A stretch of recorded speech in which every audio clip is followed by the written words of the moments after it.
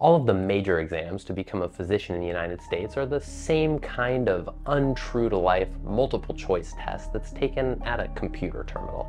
But the intensity of the exam that I just took to become a board-certified anesthesiologist, it actually makes the drama in Grey's Anatomy seem realistic for once. You'll be rated on your ability to diagnose, manage treatment, handle the unexpected, basically the strength of your constitution in crisis. In the United States, to become board certified as an anesthesiologist or a number of other specialties, you have to take what are called oral boards, which, as the name implies, is a verbally administered examination. But it's not just any examiner who administers the test, it's a number of board certified physicians in that specialty who take turns grilling you on topics in your field. I'm sad to say that I've watched most of Grey's Anatomy, and I can assure you that the vast majority of what's in that show has been dramatized for entertainment purposes and doesn't correspond with reality. But I gotta hand it to them. The way that they portray the oral boards, it's actually pretty realistic. Handling the unexpected and quickly dealing with life or death issues is a fundamental aspect of being an anesthesiologist. And this is what they test you on the oral boards. So how do they do that exactly? The exam starts with getting some information about a given patient scenario. Any topic in anesthesiology is fair game. Despite the fact that I'm going into pediatric anesthesiology, I could be asked questions about cardiac anesthesia, OB anesthesia, pain management, critical care medicine, and so forth. The exam questions start out basically the same for all examinees. Dr.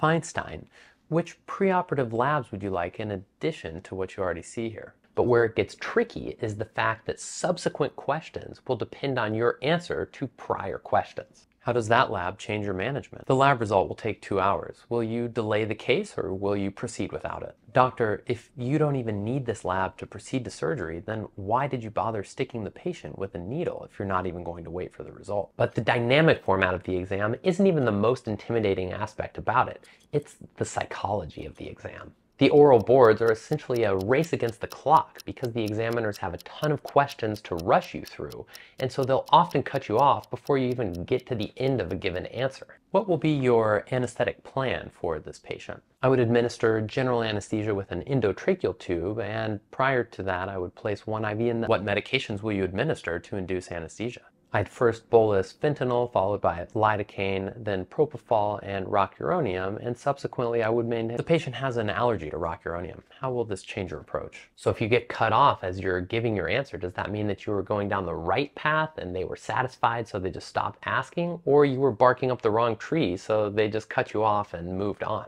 How is remifentanil metabolized? Should you like this video and subscribe to the channel if you're enjoying it?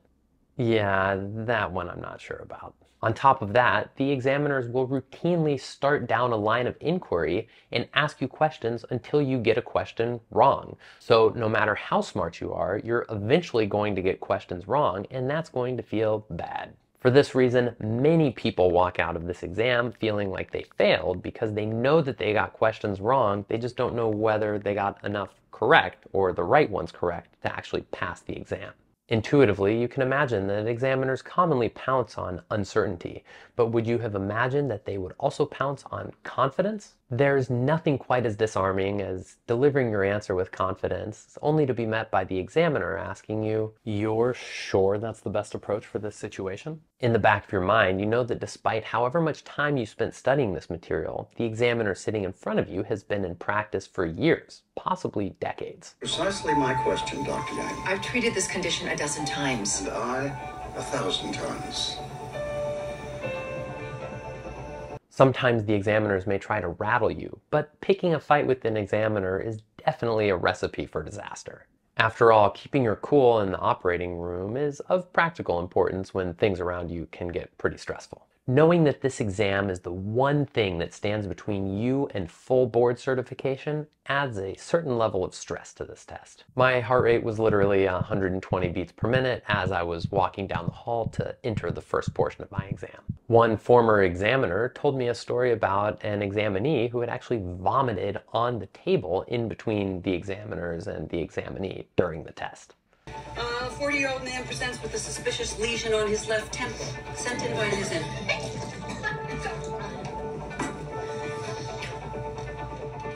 I'll reluctantly give another point to Grey's Anatomy for this one. Then to top all of this off, you have to wait 3 weeks in order to get your results. And let me assure you that I did not record this video during the 3-week waiting period, because I'm superstitious enough to know that had I recorded this video during that waiting time, it would have caused me to fail. So I waited until after I got my score back, which fortunately was a passing score, and then sat down to record this video. So what happens if you fail? Well, you have to wait a year to take it again, and then you have to fly back to Raleigh, North Carolina, which is the only city in the United States where the American Board of Anesthesiology offers the oral board exam. You also have to pay the multi-$1,000 registration fee again, and of course put yourself up in a hotel and pay your travel expenses to get there. And while the prospect of failing this exam is extremely anxiety-inducing, I will remind you of one thing, which is the worst thing that can happen if you go and fail your board exam is that you have to retake it and shell out a bunch of money and go back to North Carolina.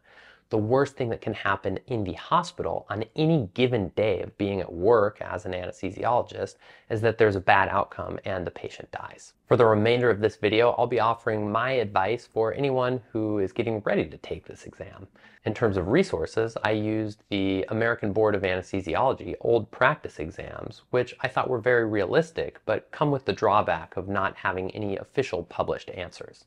I also used Ultimate Board Prep, which I didn't find to be quite as realistic in terms of the mock exam questions, but I did find to be great in terms of content review for just reminding myself how to get through a number of different scenarios. I will say the answers in Ultimate Board Prep were very long-winded and not realistic in the sense of being able to fit all of that information into an actual answer on the exam. But like I said, it's great for content review. I also used the Orange Book for casual content review. It's easy to get through. I don't make any money from promoting this book, but I found it fairly useful. Obviously, the most important part of getting ready for this exam is doing mock exams with anyone who's willing to do them with you. I personally think that the highest value is being able to do a mock exam with someone who is an actual board examiner because they know better than anyone how the exam actually feels. I'd also highly recommend doing mock exams with other people who are getting ready to take the oral boards. And it's especially helpful if you can study with people who are either subspecialists or are in fellowships for subspecialties, so you can get very detailed answers for specific types of questions. For example, I'm currently a pediatric anesthesia fellow, and my study partners were a cardiothoracic anesthesia fellow, an ICU medicine fellow, and a liver transplant anesthesia fellow. It's possible that nothing that I just suggested was new information to you, but what might be new information is the study technique that was presented to me by the director of pediatric cardiac anesthesia, where I'm in fellowship, Dr. Anthony Klapsich. With his permission and attribution, I am sharing the technique that he showed me for taking a question stem and getting ready to go into your exam. Keep in mind that for the oral boards, you'll be given the question stem and then a certain period of time to simply take notes on that stem before you're even sitting in front of your examiners. So it's in your best interest to make sure that the notes that you take maximize your ability to succeed once you're actually sitting in front of the examiners. The purpose of this method is to lay out everything you already know, so you're not adding any new information, but you're organizing it in a way that makes it very easy to pluck out the relevant parts once you're being asked about specific subject areas by your examiners. The Klapsich method starts by simply making a grid where at the very top your header is labeled with issue, action, and labs, as well as pre-op, intra-op, and post-op considerations. Go ahead and make your columns. And now for each issue that your patient has, you simply list a new row in your grid. So here we have a 56-year-old, 70-kilo, 5'8" man brought to the operating room for a left upper lobectomy. So first we'll put left upper lobectomy and make a row for that. Next, the patient noted the onset of a productive cough 6 weeks ago and an episode of hemoptysis 10 days ago. He was seen by a pulmonary specialist who noted a 2-centimeter mass in his left upper lobe. Fiber optic bronchoscopy revealed irregularity of the left upper lobe, and biopsy revealed carcinoma. So I would classify this next issue as malignancy. Moving right along. Uncomplicated myocardial infarction 4 months ago. That's clearly an issue. Then we're presented with information about a stress test and an echo. There's mention of his medications, which we'll circle back to, and a history of smoking 2 packs of cigarettes a day for the last 25 years until 10 days ago. So I'll add that as another issue here, which is 50 pack year smoker history. Then we're presented with the physical exam, x-ray, EKG, and labs, which appear normal. So now going back and working through these issues, starting with the left upper lobectomy. So here I might put considerations about pre-op PFTs, so I can remind myself to think about how pulmonary function tests may or may not guide decision making. I may want to consider whether there's any potential mediastinal involvement that may be new since the last imaging was done, and that's at least something to think about. Given that this has the potential to be a particularly bloody case, some labs that I might think about include a typing cross, CBC, CMP, and so forth.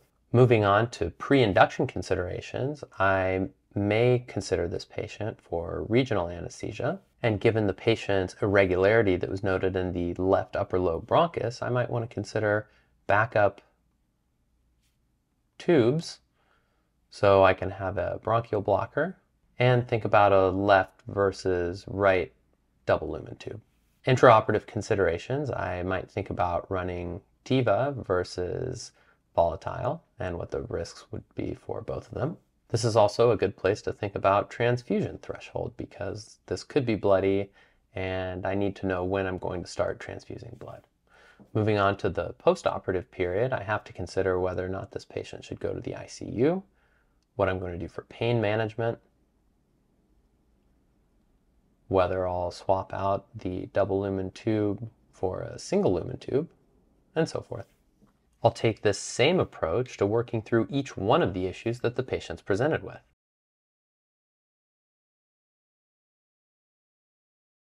None of the information that you write out actually ends up being new information, but it's organized in such a way that when you walk into the exam with this sheet of paper, you can reference it very easily based on the questions that the examiners are asking you.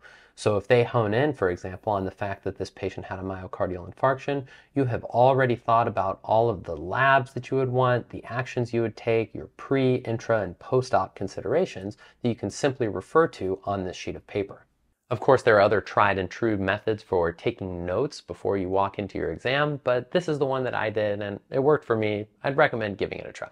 If you enjoyed this video, you might want to check out this video where I describe many of the subspecialties of anesthesiology. Thanks very much for watching. I'll see you next time.